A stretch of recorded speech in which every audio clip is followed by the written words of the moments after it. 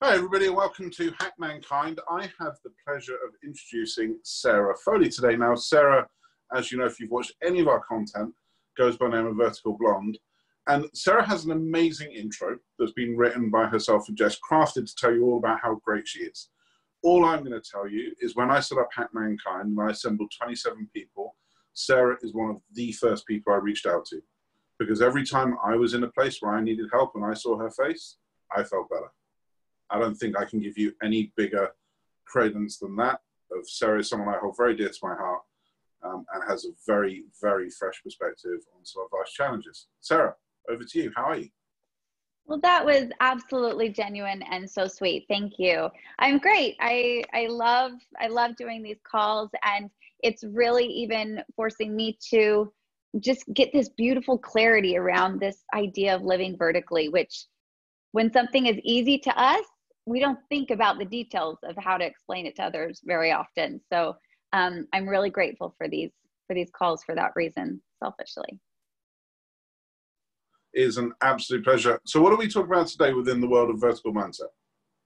So we've been talking over the past couple calls about what it really is to live vertically. And there's these steps to really overcoming challenges and looking at anything in life. And that comes from acceptance and healing and embracing and elevating through our life circumstances.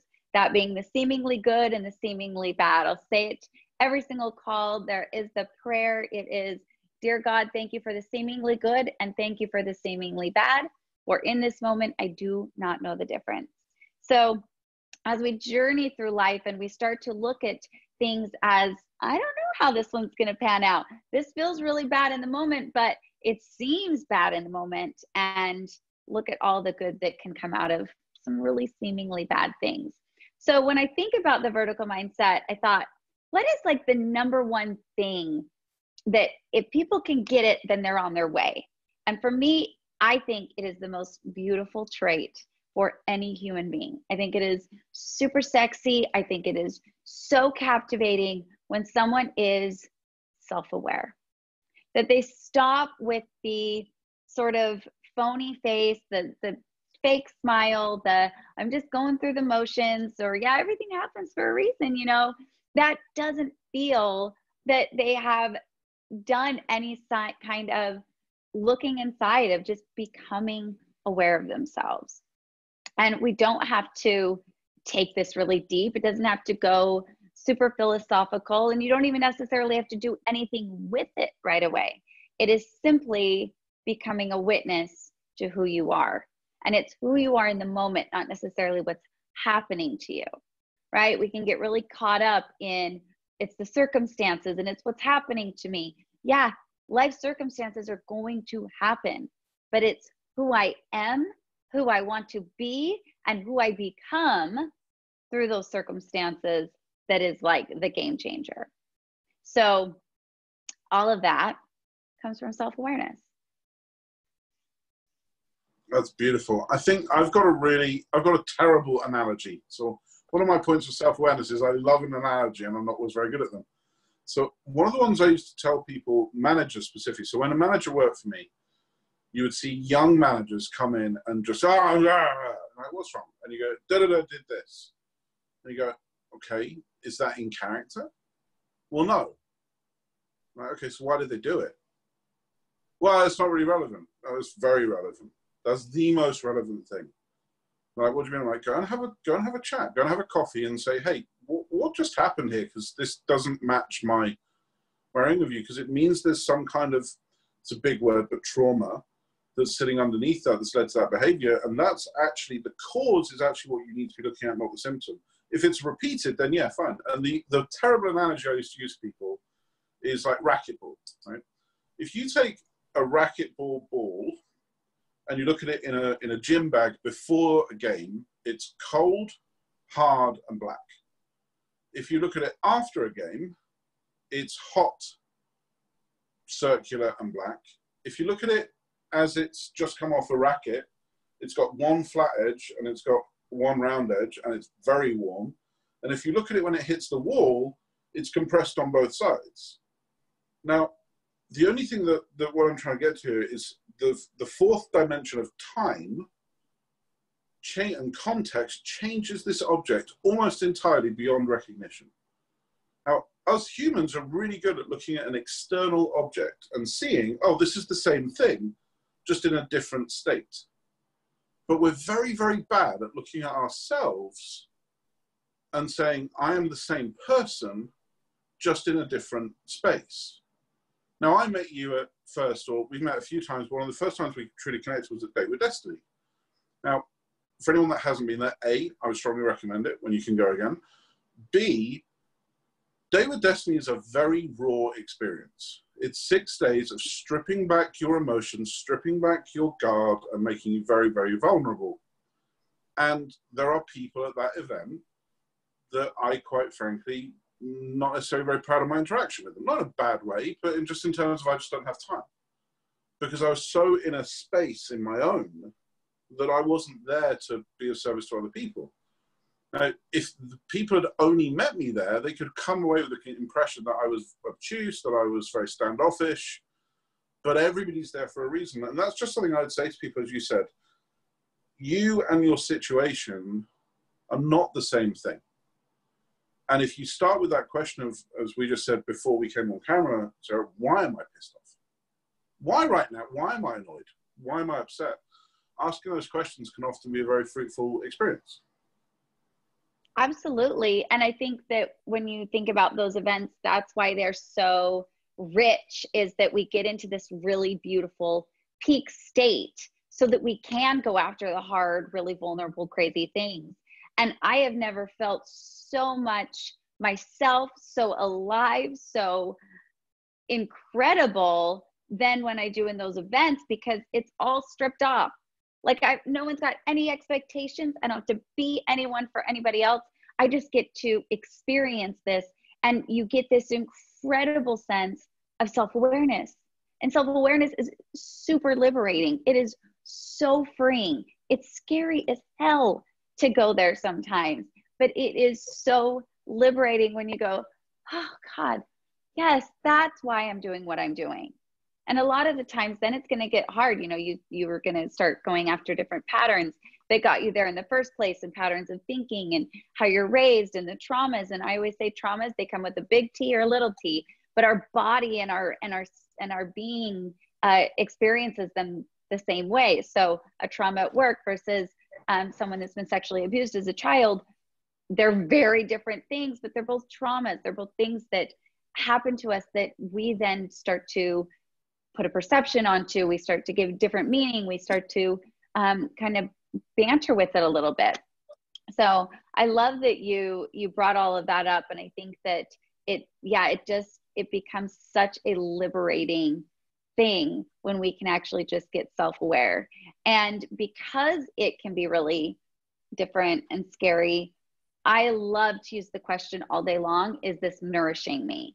Even last night, I had a beautiful evening to myself, which is very rare with this 5-year-old in quarantine. And it was just like heaven, like on a silver platter. I was like, what? So I had a really great day. I went to the gym. The gym's back open again. I'm feeling so good. And then I came home and I had just such a simple evening, but I took advantage of nourishing all 5 senses. I made some really good food that was nourishing to my body. I had candles going. I had the smell of the food. I had some great vibey music playing. I had all my like big lights off and just the candle and the lamps on. All of my 5 senses were just, they were so nourished, and it was so simple. You know, self-awareness and this personal development, it doesn't have to be so complex. It can be as simple as turn the lights down low. You know, I think all of personal development is simple. I think it's simple, but it can be hard. And I think simple and hard are very different things, because you are opening the door to something that has been closed for a very long time. Yeah, I think there's some things that you discover. I agree with that. There's some things you discover where you're like, whoa, I didn't know that. And then that takes you to a new space. And the reason I say it is because it's my consistent pushback. Because most areas of personal development, in my opinion, and it is opinion, are just exercises in marketing. Right? Because if I want to sell you, well, not you, you don't need it. If I want to sell somebody a diet book, my diet book would say, move more than you eat. That would say page 1. Page 2, it would say, if you didn't lose weight in week 1, increase your movement. See page 1. PS, drink water, eat vegetables, sleep well. Right? That would be my entire diet book. And next to most experts I've spoken to, they've gone, yeah, that pretty much sums it up. That's the basis of the entire thing. But you can't make that into a 300-page book, right? So you have to have a 5-2 diet or a red-green diet or an Atkins diet. And it comes, I think it comes the same with personal development.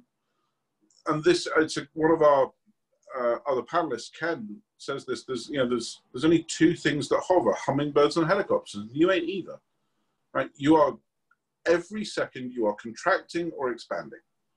So to me, when people say, what is personal development? I say, it's choosing where the expansion goes. It's just choosing who you want to be. You're going to change anyway. So why not be the person that chooses where you're going to change? Right? Instead of allowing society and pressures to tell you, why don't you decide where you're going to be? But you said something I thought was super interesting, right? You said, self-awareness is super sexy. Let's focus on that. That's fun. So I think it's super sexy. I think it is the sexiest thing anyone can put on. If I get to have an interaction with someone who is so aware, they're aware of why they're doing what they're doing, they're making those decisions to shift and change and expand in the areas that they don't like. They're looking for ways to use it all to their benefit. They are aware of what they're putting into their body. They're aware of what they're watching. They're watching and witnessing themselves go through things. That person becomes electric. That person becomes so captivating and so appealing because you're like, what Kool-Aid are they drinking? Like, what are they doing? I want some of what they have. And I think that in a world of keeping up, in a world of comparison, in a world of pretending to be someone that you're completely not for the sake of likes, of shares, of friends, of people pleasing, in that world that we are living in, to have someone that's saying, I'm so aware of the crap I don't like about myself. And I'm so aware that I'm bringing intention to change it, to elevate from it, to use it. I'm so aware. And then I don't know, that's super sexy to me, because I think that I've had so many interactions with the people that aren't, and you're just like, gosh, I'm just exhausted. Like I just really don't want anything to do with that when they're a little lost. And I think that what you said is so insightful on the book of how to lose weight, right? That's an awareness that is so, and it's simplistic and it's totally relevant. The difference is that you have to have a motivator to open up the book. You have to have an intention of why you're reading the book in the first place. You have to have a direction of where you want to go, why you want to do it. You have to have that intention to even pick that book up. And I think that is kind of where we struggle as a society. So we got a lot of good books. We got a lot of good ways for us to improve our lives. But a lot of people, I think, become really rich in denial of, I'm good. Like, I'm going to focus on the things that really matter, right? How I look on Instagram, what I'm doing to better the world by bettering myself, which just makes me look better because I'm talking about bettering the world. No, pick up the book, find intention, find reason that you want to actually use these ways that you can actually bring meaning to your life. And I think that is the whole basis of what Live Vertically is. It is using all these seemingly good and seemingly bad experiences to lift us up, to uplift us, to bring us to another level in life. And it's not about just being happy all the time, because we're not meant to be happy all the time. We are human beings having a very rich human experience. And it involves I've talked about this, every color of emotion that you can imagine. It is the rainbow of emotion. It is playing every single note on that piano, the really dark and low moments, and it is the really high moments and everything in between. And only then do you get a really rich song. Only then do you get a really rich piece of art, when you actually use all these very human experiences and very human emotions.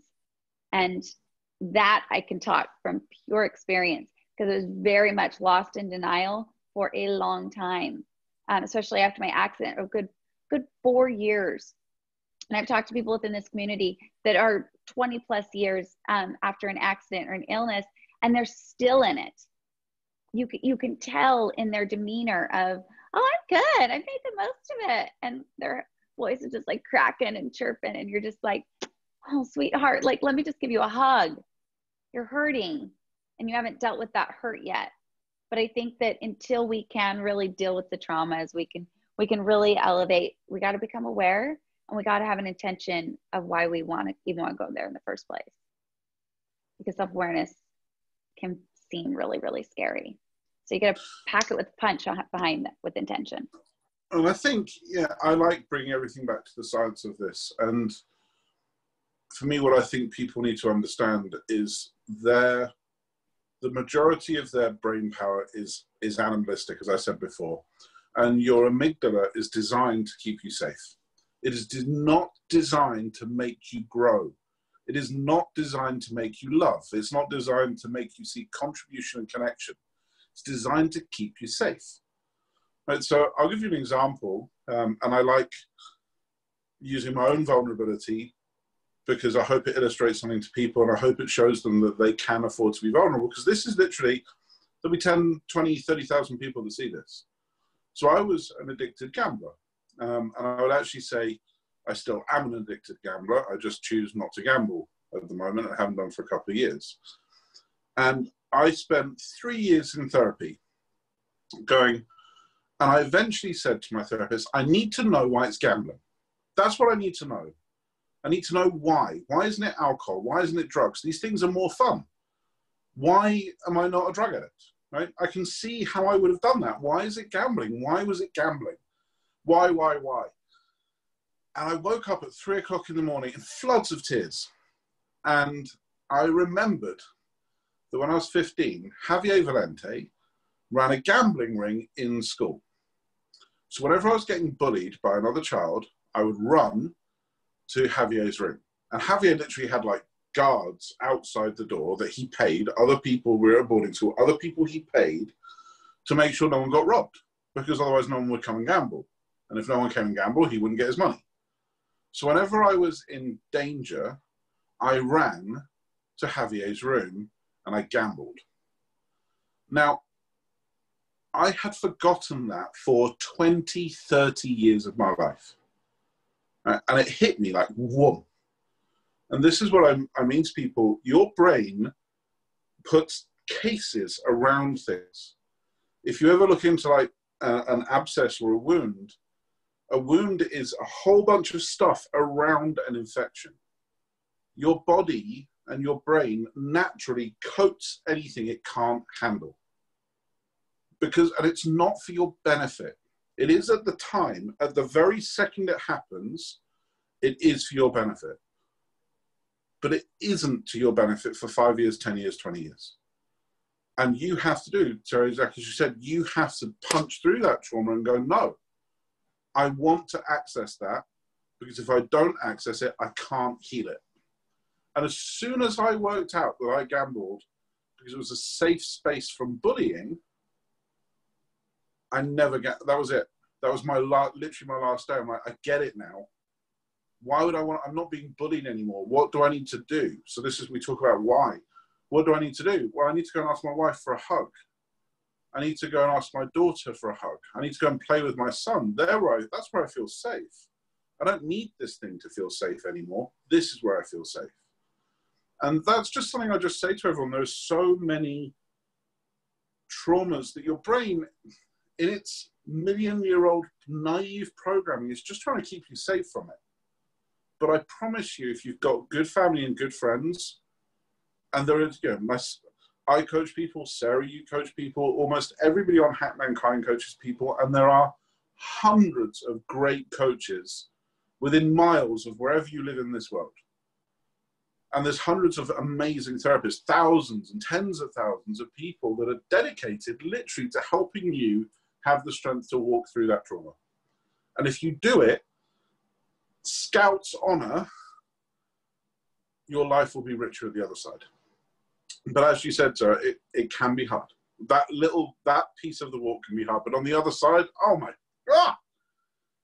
Freedom. Fantastic. Freedom. Absolutely. I'm so grateful that you shared that story. I feel like I'm so captivated by it on so many levels. I mean, it is the epitome of self-awareness.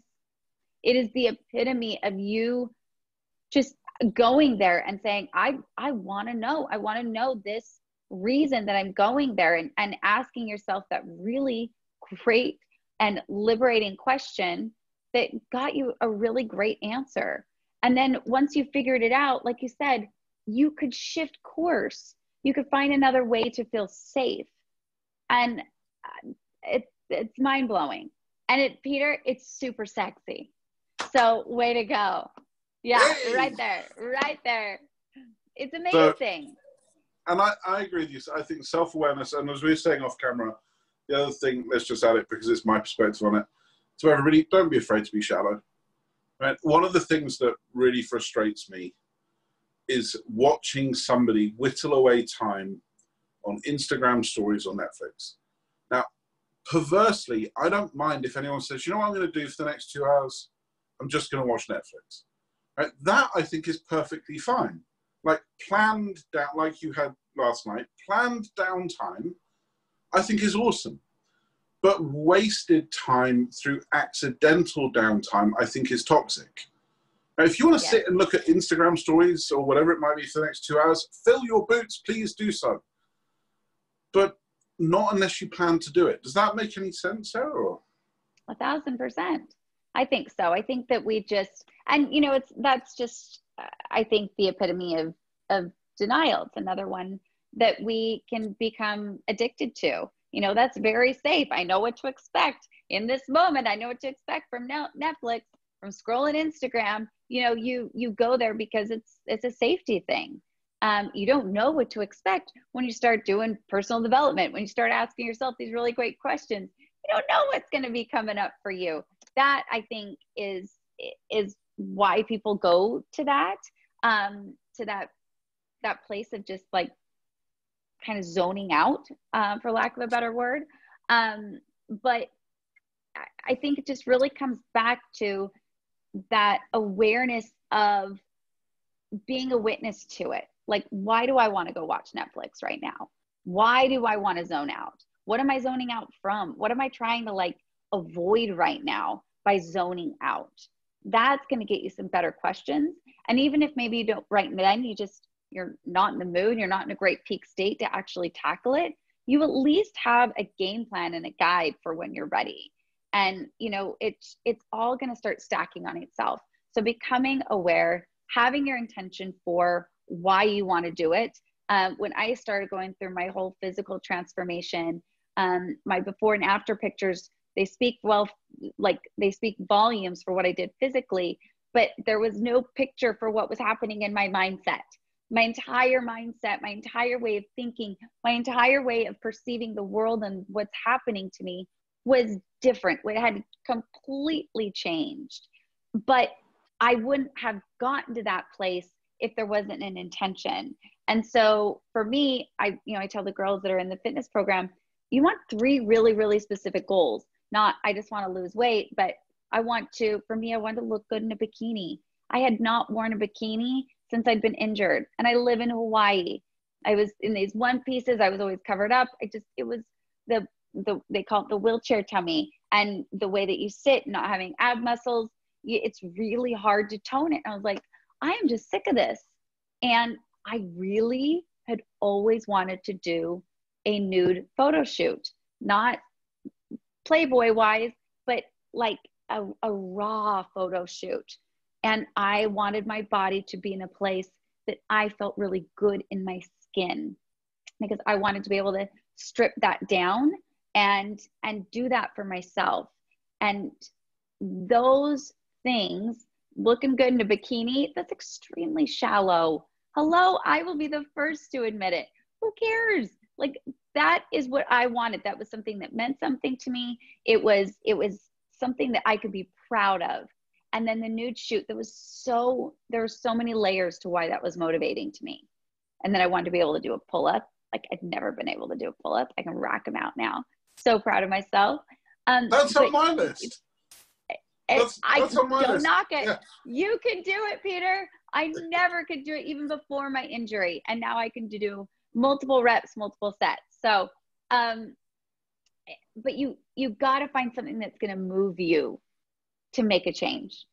It's got to mean something to you. It's got to stir something in your heart. When you think of yourself achieving it, when I thought of myself wearing a bikini at the beach, I was like, oh my God, I want that so bad. I want to feel good in my skin. We're out there in the sunshine. Like, that's a moment where you should be so carefree. And I wasn't. So when you think of these goals and you think of intention of why you want to start doing personal development, why you want to start to feel better and have more health and vitality, why you want to do better in your relationship, why you want to do better in your business, why you want to be better, do better, experience life better, you have to have an intention. There has to be something that motivates you and punches you along. See, and I'm always wary, right? When people say, I'm gonna upset a lot of people here. When people say they want to do well in their business, and I go, why do you want to do well in your business? I really want to give back. There's such a part of my brain that goes, what a bunch of shit, right? I don't believe. Just tell me you want to drive a Porsche or a Ferrari, or you want a big house, and I'll believe you. I understand that. And I understand that when you get to a certain level, that contribution does become important. And so to anybody that says, no, contribution is genuinely my driving force, I apologize if I just upset you, because I'm not saying everybody, but it's such a passé answer. And the one for health is, I just want more energy and vitality. No, you don't. You want to look good in a bikini. You want your butt to look good in a pair of jeans. You want, as a guy, you want to walk down the street and women turn around and look at you as you walk away. That, if anybody is being truly honest with themselves as they hear this, that's the one that resonates, isn't it? I mean, that's what if you say, Pete, you're going to walk down a road after you've lost your weight, you're toned up, like that, and literally women will go like that as you walk past, say, yeah, that's what I want. Who doesn't want that? See, look at the whole body and your everything about you just lit up when you think about that moment. That's your driver. Yeah. And I think it's for no one to judge. Well, and I think it's for no one to judge what drives us. That's the point, right? Like, we're so afraid of being honest about what drives us. And that goes back to your point of, giving back and contributing. We say what we think people want to hear. We do that all the time, but that's not getting us anywhere. And we're just continuing to lie to ourselves, because inside we're like, oh God, I just really want to drive a Porsche. Like, I really want to be significant through this or whatever, and that's, again, really materialistic. Who cares if that's what drives you? But why do you want to drive the Porsche? Is it to keep up with everyone on Instagram so you can post that one great post? Or do you want to feel your hands around that steering wheel? Do you really want to grip the leather? Do you want to feel your back going into the seat as you take off? Do you want the exhilaration that a Porsche gives? Or do you want the status that it offers? So start to question yourself. And if it's to keep up, let's find something that actually does something to your soul, because that is actually going to help you feel more depressed. Because once you get the Porsche, you're going to need something bigger. Once you get something bigger, I don't know, my cars, McLaren, whatever, you're going to always need something bigger. But if it comes to feeling that, I've got this, it's like a 2010, it's this Infinity convertible. And I when I got injured, I refused. I will not drive a minivan with a ramp. Like I was like, nope, nope, nope. I wanted something that was still sexy and fun and whatever. And I got this convertible. It is now 10 years old.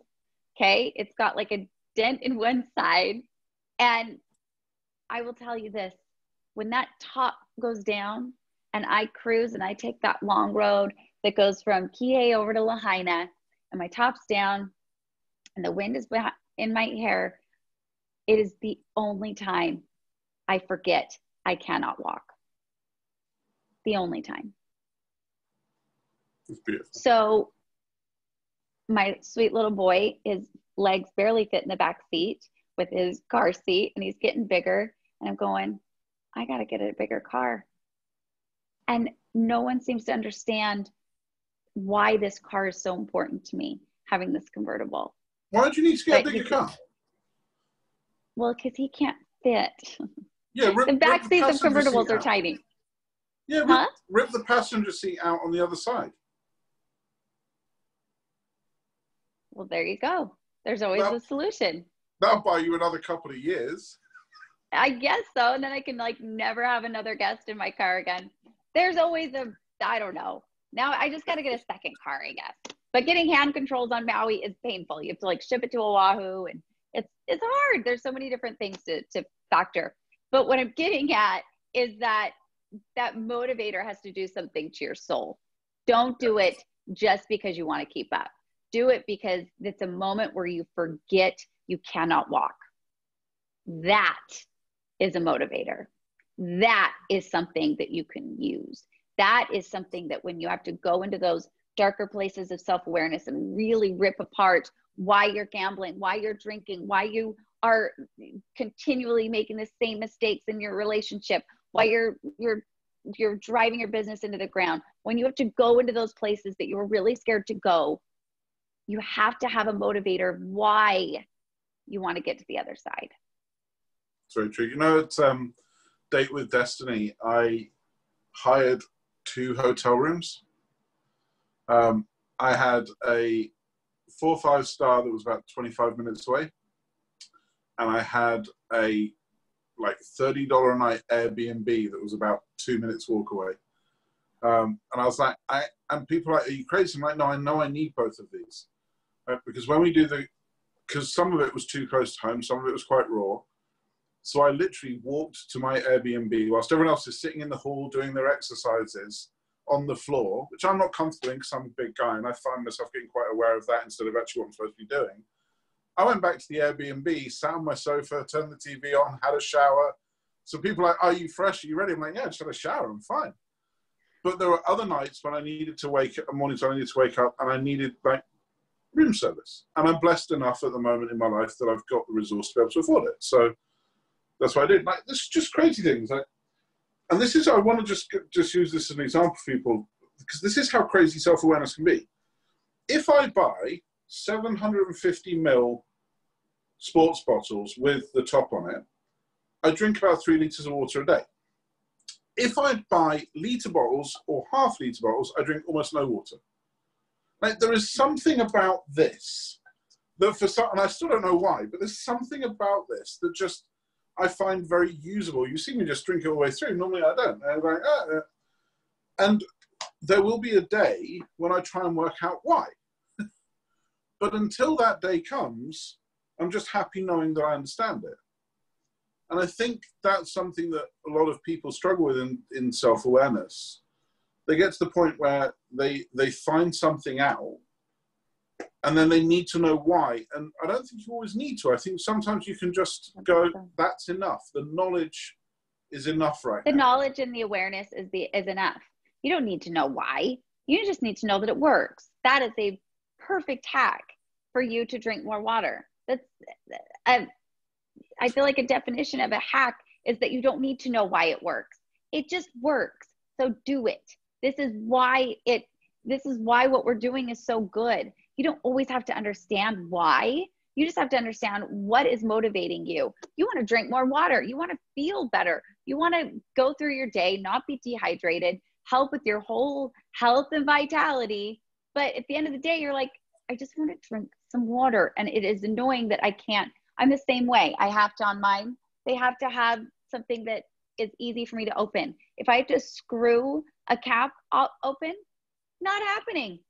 That water will sit there all day. Yeah, that's crazy. And that's my little boy too. My little boy, he has to have a super loopy straw. And if he doesn't have his loopy straw, he won't drink his water. But if he does, he'll go through 4 cups in a sitting. But you see, this is the perfect example, right? You said for health and vitality. It's not for health and vitality. Do you want to know what it is? It's crazy, right? It's crazy why I want to drink more water. I want to drink more water because I want to work longer, because I've got so many projects on the go that I believe in carrying. And I know that if I exercise, eat, out of the 4, exercise, sleep, food, and water, I can sacrifice 1. At any given moment, I can sacrifice 1 of those 4. But if I sacrifice 2 of those 4, I'm in a world of trouble. So if I say, right, I'm not going to get as much sleep as I need at the moment, as long as my food, exercise, and water is absolutely on point. So for me, because of my body mass, that's 3 liters a day, 12,000 steps, 30 minutes of hard exercise, 200 grams of protein, 8 sources of fruit and veg. If I do that, then my sleep can suffer and I'm still okay. But if I don't do those 3, I cannot function on less than 8 hours sleep. So I'm not actually doing this for health and vitality. I'm doing this because I want to work more. And I think no one can judge just that. Just a perfect example. It's perfect. Perfect. I could talk to you for hours, Sarah. You're a living legend and a badass. And I have seen the public safe version of your photo shoot, and it's incredibly inspiring. So thank you for sharing. Yeah.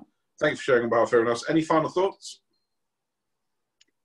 The final thought is give yourself grace. Just because you want to be more self-aware doesn't mean you have to go deep and dirty and get into all this hard stuff. It just means that you become a witness to you and how you experience life. And remember, this is not about what happens to us.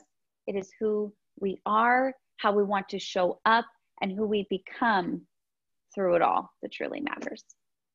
Beautiful. My final thoughts would be, we hope you listen, you hear this. There was I can't find out who said this, but somebody said, hear everything and choose what you listen to. And whoever said that was super smart. Every single panelist on Hack Mankind in their own way says the same thing. With Ed earlier, we were talking about the fact that your behaviors will lead you to your end goal no matter what. Now we're saying the same thing again. Self-awareness comes up so many times. Should you listen to us and should you develop self-awareness to any degree, which is, I thank you for doing so for you, but the thing I would warn you on is you will get to a place where you then start looking at other people. Remember that those people are on their own journey. And remember, those people, you cannot tell them self-awareness. They need to do it themselves. So be there to support them and be there to love them. Love yourself, be self-aware, go and look good walking down the street, drink some water. Sarah, you're amazing. My name is Peter Swain. I've been with Sarah Foley on Hack Mankind, and we look forward to seeing you again soon. Thank you so much, Sarah. Aloha. Thank you. Bye. Bye-bye.